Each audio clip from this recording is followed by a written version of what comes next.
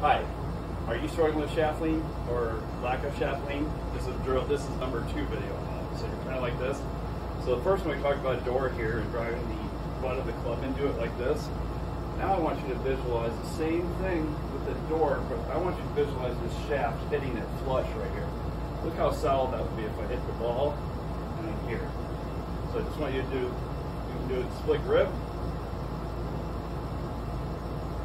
One like this, or just regular,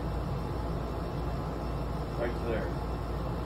This will fix your fat bend shots and give you a much better impact conditions.